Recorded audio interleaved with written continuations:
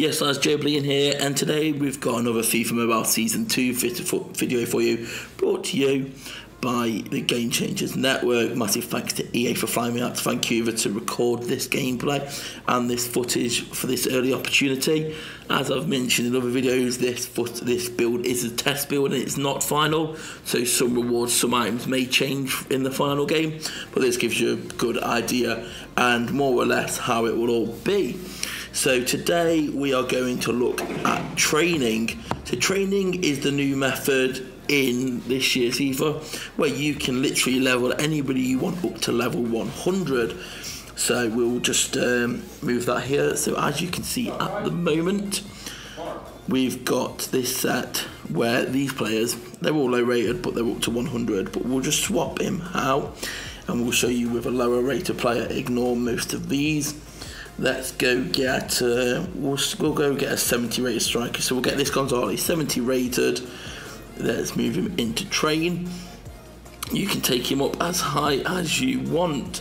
So you use players for XP, or you use these training XP tokens. You can say you want to say you just want to go up at one rating. You'll do this, and it will auto sort what it takes for you. Say you've got some players you want to save. You can tap them yourself. And you can see it shows you how much each of these players are worth training XP. Obviously the higher rated, the better the training XP, or you can get these training tokens which is going to put it up. So the players, the prices vary to go up from, so this player is actually 67, but the skill boost, which we'll go into in another video, boosted them up to 70. So say we want to take him from 67 to 70 rated, it's going to cost us about 2,500 XP and 18k coins. If we want to take him up to an 80 rated elite, from 67 to 80, it's going to cost us 212k. Now you may initially be thinking, this is kind of expensive. Coins are a lot easier to get in Season 2 of FIFA Mobile. Coin rewards are a lot higher for pretty much anything you do. You'll be getting coins very, very easily. So the economy, the coins will be a lot higher. So you've got to take that into account when you're looking at this now. Well, obviously, once we're all playing in the game and Season 2's out, we'll be able to see easier with the economy of how it all works. But yeah, they have assured me, and I've seen it from like looking through campaign rewards, coins are a lot easier to get hold of. But at the same time, maybe they could be a little bit. So let's take him up to 90. 1.5 million to take him up to 90. That's a lot, but it's a 90 rated card. If we want, so 90 rated card, we're going to take him all the way to 100. It's going to cost 9.6 million and a hell of a lot of XP. But it just comes in the progress, and it's a long-term aim. Obviously, if you're a heavy spender, you could potentially get them day one, but it's going to cost you a lot. If you're free to play, you may just set a target like certain players. You can build your ultimate team, whoever you want to use. It may take longer. It may be a personal project. You may have a top project of, I want to get my players to this by this, and work the whole year doing that. That's your choice to do, and it's that possibility. You've got the possibility of doing that. No one's going to stop you from doing it. If you want to do it, you can do it. The team is your oyster. Like for example, my team here, it's a full Nottingham Forest side, all level 100. You can do that if you support a particular club and you want to do it. You can do it. So I think that's a really good move. Some people may not like it. Some people may, but you don't have to. Because if we look at the end of Season 1, and even throughout most Season 1, especially the top teams, the spenders, everyone pretty much had the same team. There was no creativity, really. Now you can get creative. You can use whoever you want. Or you could argue that this isn't creative at all because it's all just a one-sided team. But that's the option. You can also notice there, you can put players wherever you want now. And we'll go into that in the skill boost video. I don't know what order I'm uploading these in, but skill boost, we'll go into that more because it's when skill boosts only affect those in the correct position. So the world is your oyster. That's the hashtag, not the hashtag. That's the catch that we're going with. The world is your oyster for trading. Let's scroll down far here. Let's go get a really low rated player because I want to show you the differences. Because we showed a 70, it cost 9 million to take him up to 100. Let's see the lowest we've got here. We're going low. 43 Egan. Let's see how much is it going to cost to get him. So getting him up to 50, 3,000 coins. Getting him up to 60, 14,000 coins. Getting him to 70, 69, 58,000. Getting him up to 80, 252,000. So it scales pretty similarly who you're taking up. We knew that the 67 to 100 was, sorry, I'm doing this 1.6. So as you can see, it works out similar. And getting him to 100 is at 9.6 million again. So it's the same price. Whoever you're leveling up, you can do it, and it's going to level up in exactly the same way. So there's nothing to worry about there. You can level them up that way, and it's not going to affect you. It's not like you get the same reward. I am going to level him. I do want to show you one of them leveled up, so you can get an idea. Let's level up at somebody who's already elite. So let's take De Bruyne here. He's already 85 rated.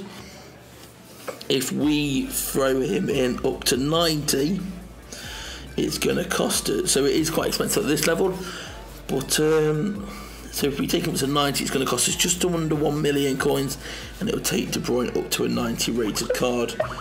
We put him up to 100, it's going to cost about that 9 million. So that just shows you here, whoever you're choosing to take all the way, it's going to cost you pretty much the same amount. So it doesn't benefit you too much to choose players that are already highly rated, unless you like that player and want that player for his stats wise. It's not going to do it too much there. But let me show you the difference it makes with stats. So yeah, we'll stick on De Bruyne now, and let's just take him up to 100. Sadly, you can't see what the stats will change to before you commit. We was hoping it would, because on the NBA, I know you can on NBA, Madden, I think you can see what stats it improve before you commit. On this build at the moment on FIFA, you can't. We've gave them the feedback, hopefully they can make that possible in the future. But we're going to put him up plus 15 overall here to 100. And look at what this does to his stats. When you get a player to 100, it boosts them ridiculously. Look at some of this. It's not just like in Season 1 at the moment, where whenever you do a player, like if we looked at when a player got a new card, they'd just get, say they went up 5 ratings, every stat would go up by 5. In this, it's all tailored and skilled to that player. So De Bruyne isn't running for tackling, so tackling doesn't go up by much. But his long passing does, it goes up by 36, so it goes up higher. Pretty insane. And at like the 80, the 90, the 100 mark, it goes up a lot more. So let's have a look. Who can we use? Let's use this Mendy, for example. Mendy, if we put him up to 89, yeah, we'll use this, will work as an example. So we haven't got the right one. So we'll put him up to an 88. And his stats are okay. We've gone up 8. Most it's gone up by is 8 on the crossing. The others are 3 or 4. So not too much here or there. We put him up to... Oh, it's going to let us go to 89 this time. We go here. Look, pretty much 1 or 2 on all of them. Now, when we trigger it over to the 90th mark, you see a bigger impact. Like composure goes up by plus 20. When they reach their milestone figures, the 10s, they get a lot more. And you'll see that here. 91. From 90 to 100, they start to get a lot. Shot power up plus 10. Crossing up plus 5. Between 90 to 100 is when you see the biggest difference in stat boosts. Plus 8 free kicks. Each one. Let's take him to 95. Big upgrades on some of these. Plus 10s, plus 14s. They get serious upgrades as you get to that final mark. So you may see along the way you upgrade and thinking, oh, these don't seem worth it. When you get to that end game, that 90 to 100, you start to see some absolutely massive upgrades. Let's do it. Let's go back and show you the stat changes on the low rated. So we'll take this Striker Young. Striker Young, we're going all the way to the top with Young, and we're going to see some pretty mental upgrades here. So he's just your average run-of-the-mill player. Level 109.6 million, plus 55 increase. And look at some of these. So acceleration's gone up 54 to 120. What's the biggest? Dribbling went up 64. finishing up 65 to 112, reaction 66. These stats all equal out pretty well indeed. Just look at them, that is ridiculous. So this is training. Let me know, what's your plan? Who are you going to look to train in FIFA Mobile? Who will your ultimate team be?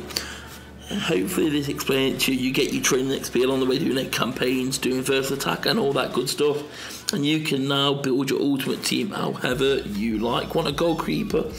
Goalkeepers sadly can't be placed anywhere, just because goalkeepers play differently, but everyone else, you can play them wherever you like. If you play them out of position, then you won't get your skill boosts, but that's the sacrifice you take at the start.